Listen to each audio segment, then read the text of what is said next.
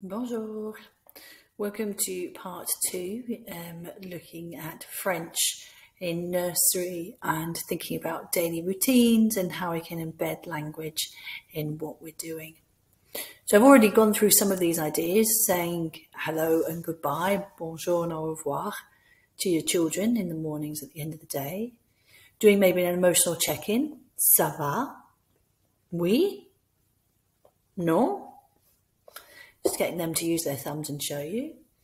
If you have school lunches, you could maybe start to use the colours. If you've taught them those colours, asking them what colour they are.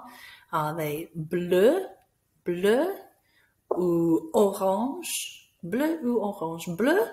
Oui? Non? Orange? Oui? Non? Obviously, you've introduced the idea of what the option is for the blue and the orange lunch that day. And then you're just asking them what they want. Using the yes and the no, oui, no. Remember, our voice goes up to make it a question. So you might say, oui, no, and then it's a question. So asking them, do you want some carrots? Oui. You might count the children if you're putting them into groups for any activities that you're doing. So let's just count you into groups, and I'm going to count you in French today. So if you want, count with me. 1, 2, 3, like Eurogroup. 1, 2, 3, Eurogroup. And maybe getting the children then to play some games for PE, for instance, or, if you're working up to doing PE activities that they might do in when they go across to primary. So you might say, I'd like to get into groups of 2, 2, 1, 2, and you might count in French. Or you might play a traffic lights game. I know my children used to do this when they were at nursery. So red, orange and green. So when I say red, you stop. When I say green, you go, maybe you're running. And when I say orange, I want you to be walking. So you play it in English first of all, and then you maybe start to introduce the colours in French. So you might say, stop, rouge, rouge, rouge, colour rouge. Then you might say, right, go everybody, green, vert, vert, go. And in the middle, we've got orange, amber, I'm going to walk, orange, orange, pretend to be your oranges. And you can do the same type of activity with coloured hoops, where you say, have different hoops on the ground, different colours, and the children have to go to the right hoop when you say it. So if you said rouge, they would all try and find a red hoop. Stories and songs. So it's great if we can play some songs to the children in another language. And we've got a YouTube channel with lots of things that you can find there that are relevant. So traditional songs that they would sing in France at this age. It might be nursery rhymes like Incy Wincy Spider, but in French, and other more traditional ones. You can play those just as background when children are playing, when they're coming in, when they're leaving for quiet time, or if you wanted to have some actual sort of a set French time, you might play a bit of French music. Stories, I would say use picture books that the children are used to in class, like English picture books, things like, a Lift the Flap book like this one, or Wow, Said the Owl.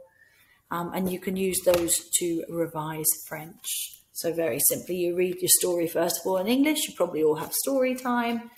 And then you think about how you could use it in another language. So who's that behind the rock? Why don't we all say hello? Who is it? Oh, look, it's a bear. Bonjour. Bonjour. Let's say goodbye. Au revoir. We say goodbye. So any Lift the Flap book is really good for saying hello and goodbye.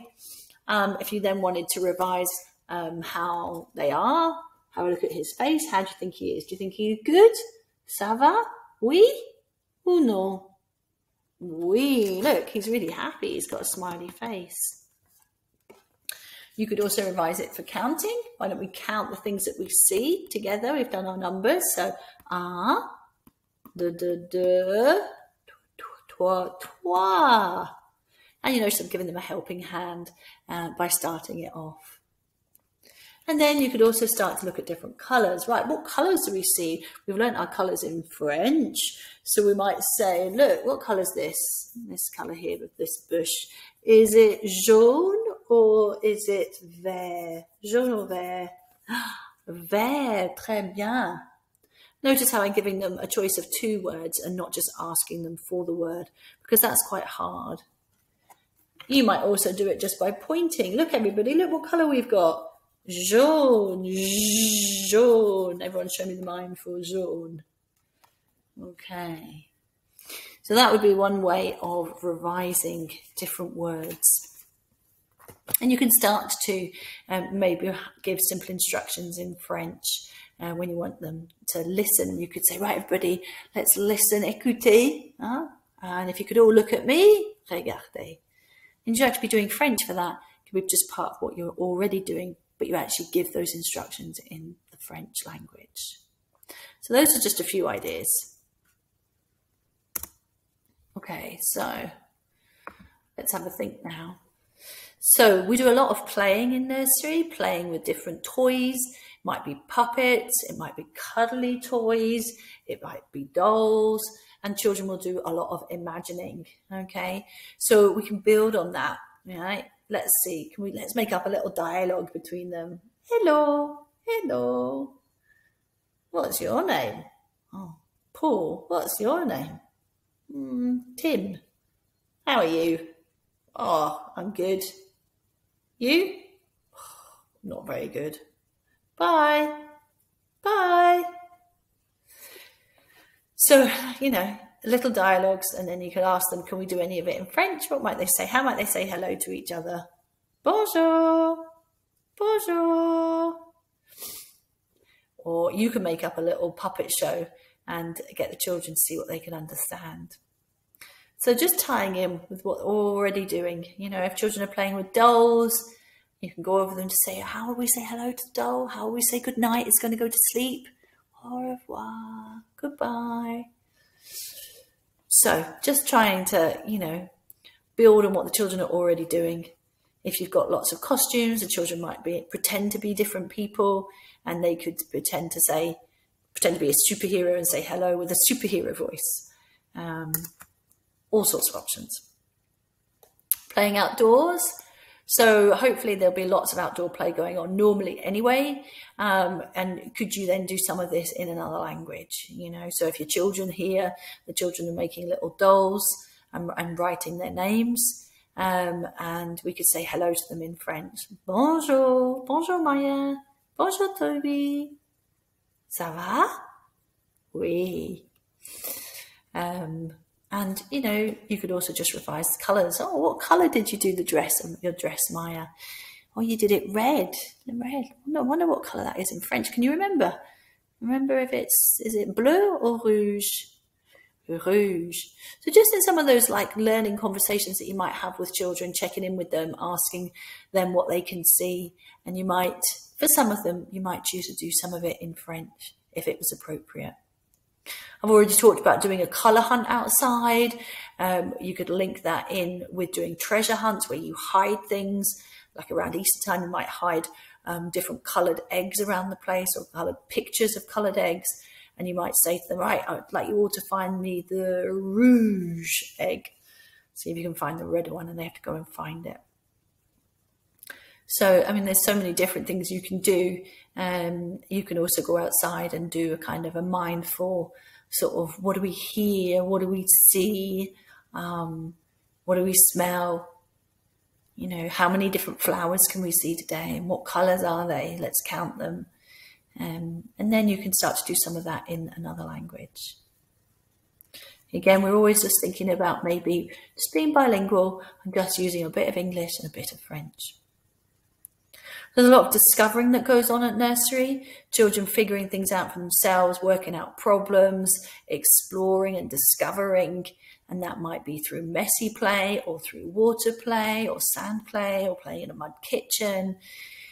So there's a lot of that goes on where learners are playing and at the same time figuring things out. So, you know, oh, look at these balls, they're floating. Wonder why they're floating. You know, what colours do we see? What colours are the balls? How many of them have we got? So you can sort of bring in a little bit of the language mixed in with whatever it is that they're doing. If you've got coloured spaghetti that they're playing with, oh, look at all these different colours I can see rouge, and I can see vert and jaune. What can you see? So it's just that kind of group discussion and chat, and trying to see what the learners can do, and just different ways of consolidating what they're already doing. Okay, it might be that they are building, lots of building and constructing. Wow, that's such a great boat that you've built there. Yeah. Oh, look at all the different colours that we've got. We've got yellow, jaune, and rouge, and vert. Oh, we've got violet. Loads of different colours. How many pieces have we got? 1, 2, 3, 4, 5, 6. 1, 2, 3, 4, 5, and you can count them. 6. Okay, let's see if we can build a tower. Does it matter how high the tower is, how small the tower is, how many pieces can we put in it, what colours is it? You know, just exploring and using that to then reinforce the learning. Investigating. So your children might be making things from different materials, sand, for instance. They might be investigating, I don't know, little cars and how long it takes cars to roll down a hill, for instance, and timing it by counting, you know. And then you can start to do that in another language. You know, let's have a look. What have we got here? We're playing with sand. Let's all try and make a sand castle. And then let's see how long it takes us to jump in them and destroy them. I'm going to count in French. 1, 2, 3. So we're just building on what they're already doing. There's a lot of creativity that goes on at nursery. Children might be drawing or painting or colouring. And you can see here a child has made a picture, drawn a picture of them looking at my family. And, you know, we could use that to discuss what's going on in the picture. And, you know, as a way of reinforcing the colours. Oh, I see that you've given Maya yellow hair. It's jaune. Jaune is the word for yellow, isn't it? And I see that there is, you've written Daddy in green, vert. Is that his favourite colour? And you can see that these on the other side here are some rocket pictures made with different numbers for takeoff. So why don't we revise counting? We can't count to 10 in French, but we can count to 6. Can anybody remember? So that you're tacking on to the back of what you're already doing in another language. Hopefully there'll be lots of making going on. That might be making things out of recycling. It might be making things from Play-Doh, all sorts of materials. And you can use that to practice. So I'd like you all to make me a ball from a blue bit of Play-Doh, bleu. I would like you to give him 4 legs, 4. 1, 2, 3, 4. Or you might describe what you see at the end. Oh, you made a lovely little caterpillar there. Look at the different colours he's got. Bleu, jaune, rouge, and vert. So you're just repeating it so that the child is hearing that. And this might be done with just one-to-one, or it might be done as a group. You might get the children to celebrate what they're doing at the end of the day and reinforce the learning that you've been working on in French. So I already mentioned listening to different stories. So whatever those are, you might be working on factual things or non-factual. And you might be using any of the pictures, as I already showed you, just to point out and reinforce vocabulary. It wouldn't really translate the words. If you do want stories that are read in French, you can find some online, and on the YouTube channel for Highland, we've got some. A lovely thing to do is to look at rhymes and nursery stories that are the same in French and English. So if you're teaching Incy Wincy Spider in English, maybe have a look at it in French. Have a think about stories like Goldilocks that are available in English and in French. And again, you can find those online, either read out loud or short animations. But it's likely that you'll probably be reading stories and doing rhymes and singing every single day. So it's just nice if you can bring in a little bit of French into that. So I've put some key words here. Let's communicate, let's play, let's go outside, let's listen, let's move, let's imagine, and let's discover. So I think I've talked about all of those. You know, and there's a lot more that you could do. These are just some sort of summary ideas. If you want any further support, if you go on to the Highland Languages CLPL site, which is here, and these images are hyperlinked in the PowerPoint, you can see that there's a lot of resources available for EYP spanning both nursery and P1. And that's for staff training, including PowerPoints and short videos. If it's classroom resources that you're after, if you click on the SharePoint site, then you'll be able to access them. And there's planners, monitoring and tracking resources, vocabulary lists, and ideas for different topics. And lastly, if you're looking at wanting to engage parents, we've got resources for early first and second level. And early really is starting at P1, but there are videos in there for teaching and learning the language at home if parents want to. So that could be useful for nursery level as well.